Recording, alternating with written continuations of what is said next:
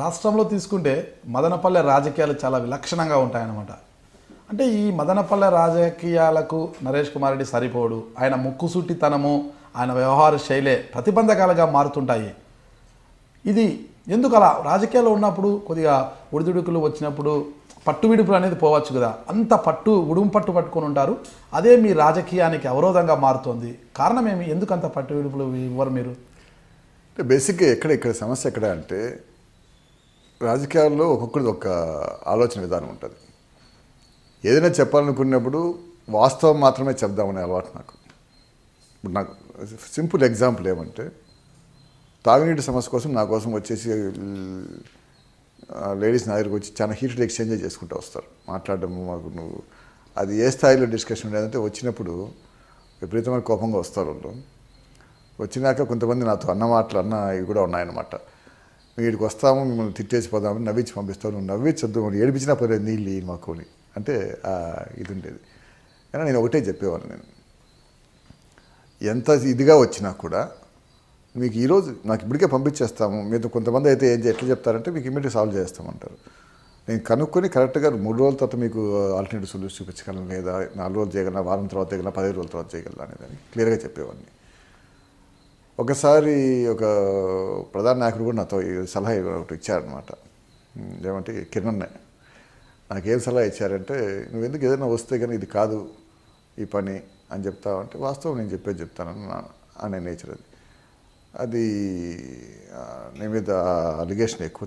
మీరు అన్న అలిగేషనే నాతో మొట్టమొదటి మున్సిపల్ చైర్మన్ అలిగేషన్ నాకు మీద చెప్పారనమాట.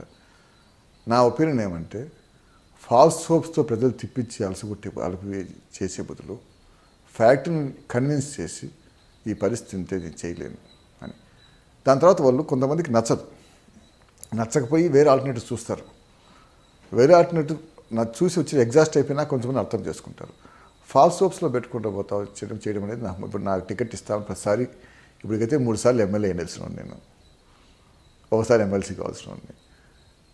ఆ ఫాల్స్ హోప్స్తో పరిగెత్తిపోతామంటే లైఫ్లో చాలా వరకు ఏమవుతుందంటే కన్నా వాళ్ళ ఎనర్జీస్ అన్నీ కూడా దానికోసం వేస్ట్ చేసుకొని నాశనం అవుతారు.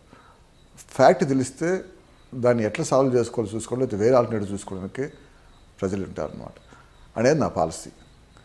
నేను రాజకీయాలు చేయడం నా పాలసీ ప్రకారమే చేద్దాం అనుకుంటున్నాను.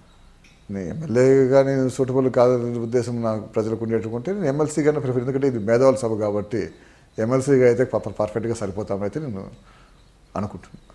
సాయిప్రతాప్ గారు, రాజశేఖర్ రెడ్డికి అంతరాత్మ, అతని చిన్ననాటి స్నేహితుడు. అంటే అదే క్రమంలో మదనపల్లికి చెందిన నరేష్ కుమార్ రెడ్డి అయినా మీరు కూడా రాజశేఖర్ రెడ్డికి బాగా సఖ్యగా ఉంటారు, బాగా మంచి ఆప్తుడు అన్నమాట. ఆయనకున్న వారిలో మీరు చాలా ముఖ్యమైన వారు. అయితే సాయిప్రతాప్ కొన్ని విషయాల్లో మీకు వ్యతిరేకంగా చేస్తూ పెద్దిరెడ్డి రామచంద్రారెడ్డి వర్గానికి కొమ్ము కాస్తూ వచ్చారు అనేది ఒక వాదన. ఎందుకు మిమ్మల్ని వ్యతిరేకించడానికి గల కారణాలు? దానికి సాయాన్ని ఏమన్నారంటే, నాతో బేసిక్ అడిగితే నేను ఆ రోజు రాజశేఖరన్న నన్ను ఒకసారి రాజశేఖరన్న ఫోన్ చేశారు. ఫోన్ చేసి నన్ను అడిగారు, నరేష్ నువ్వు సాయి కొంచెం దూరమైన దగ్గరికి అండి అన్నారు అనమాట. నిజంగా సాయిని మీద నాకు అభిమానం ఏమంటే, చాలా నిజాయితీ రాజకీయాలలో ఈ కాలంలో అంత నిజాయితీ పడి ఉండేది అనేది అరుదు. నాకు తెలిసి ఎవరు కూడా కనబడలేదు. చాలా నిజాయితీ పడు. నేను సాయన్న అయితే సొంత అన్నమాదిరి అన్ని విషయాల్లోనూ ఉండేవాడిని.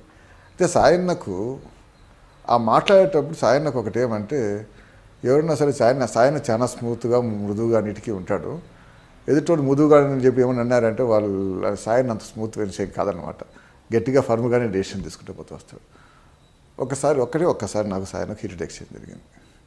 ఈ మున్సిపల్ ఎలక్షన్స్ వ్యవహారాల్లో జరిగిందనమాట. సాయన్న అది ఫర్మ్గా డిసైడ్ చేసుకున్నాడు. తర్వాత ఆయన ఒక స్టాండ్ తీసుకొని పోతూ వచ్చినాడు.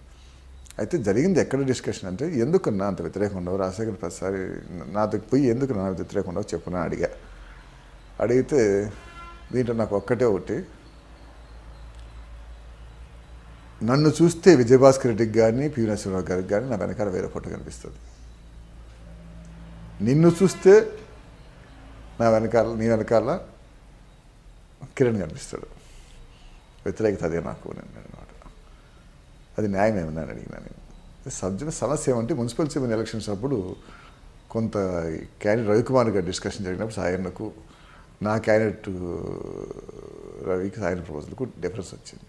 అదే ప్రాబ్లం. కానీ వేరే విషయాలంటూ పర్సనల్గా ఇద్దరికి ఏమీ లేవు. సాయి ప్రతాప్ గారు రవికుమార్ గారిని వ్యతిరేకించారు అప్పుడు వద్దని.